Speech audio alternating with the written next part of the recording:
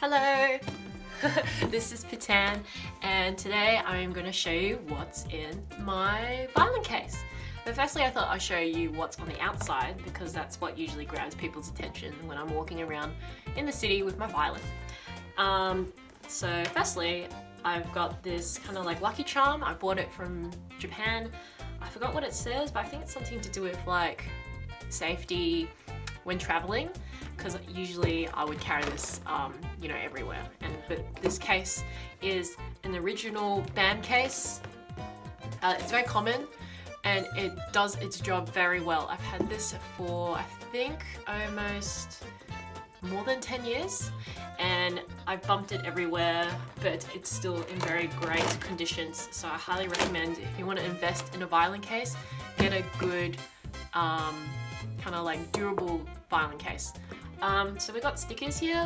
We've got a Pit and Dark Pit sticker from Redbubble. We've got a One Piece sticker and just a Invincible star from Super Mario. We've got Objection from Phoenix Wright.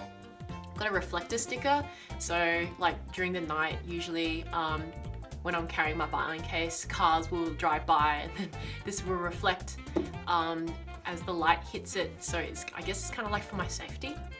We've got a quote from Legend of Zelda, "It's dangerous to go alone, take this," and I thought it was just very suitable to put this on my violin case. We've got Suki sticker from Haikyuu, which is an anime, and the art style is in a Daria form, if you know that show.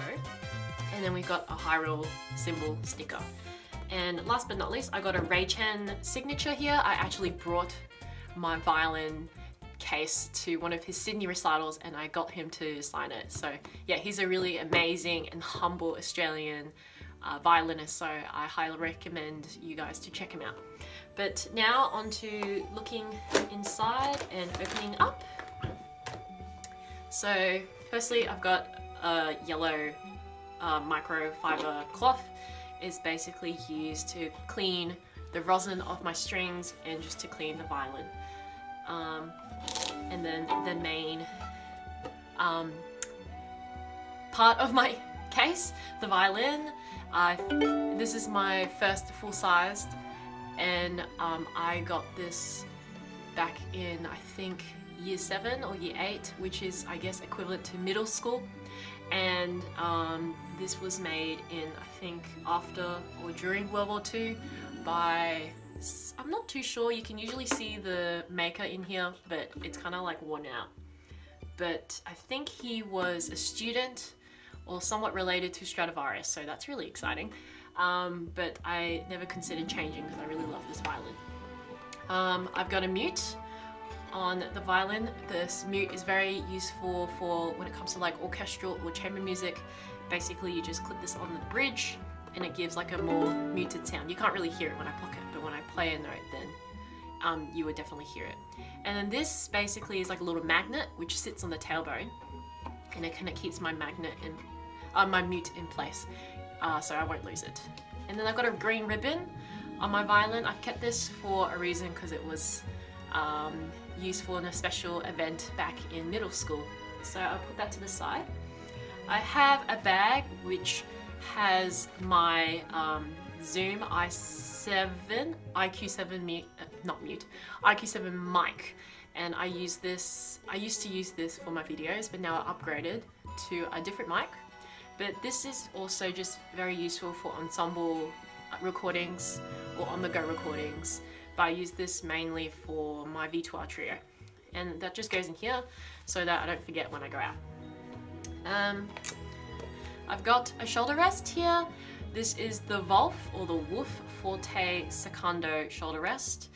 I use this because I have a very long neck, and then this gives me the extra height so that the violin feels more comfortable on my shoulder. Really good. I've got a brown tea towel here. This is also just in case I feel my shoulder rest is not high enough, so I put this on my shoulder to give it a little bit more extra height. But also sometimes when it comes to performances and my hands are sweating, I just use this to wipe my sweat off. So that can come in handy. I got a small black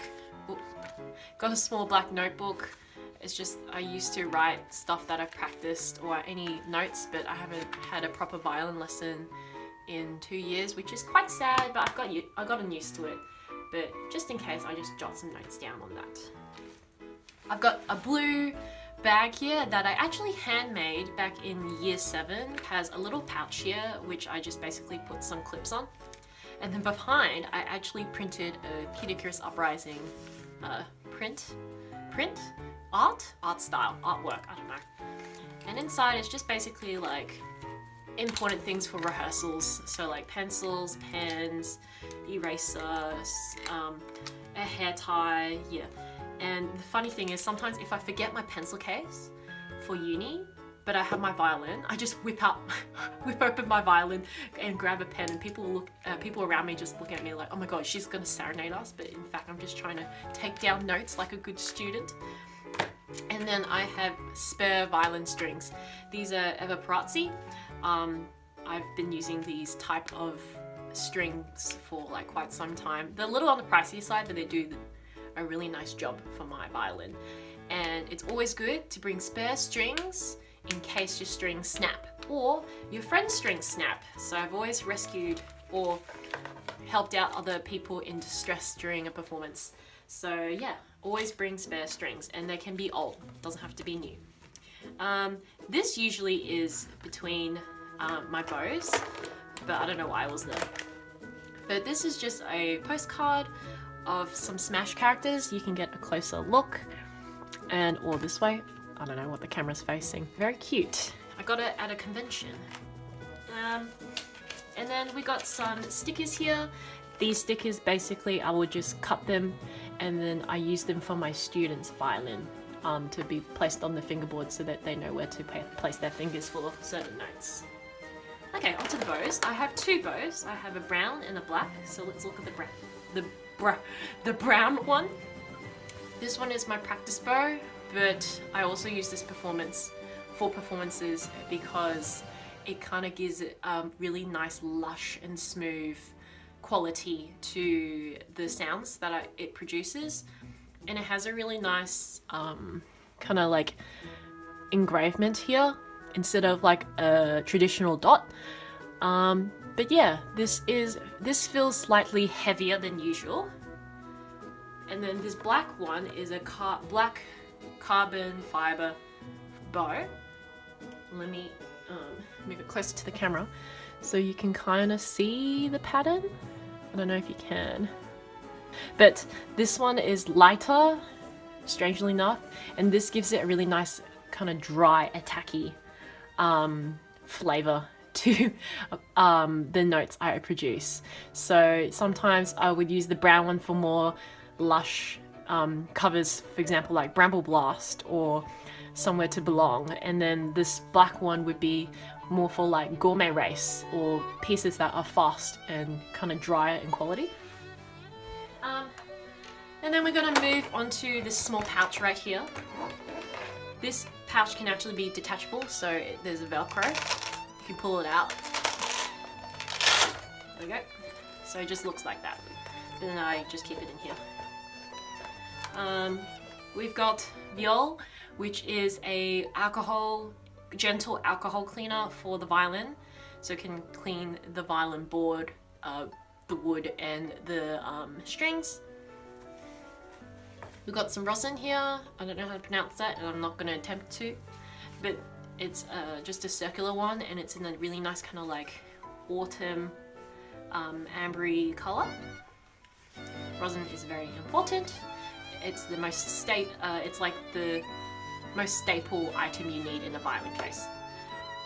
And then I've got some medical tape.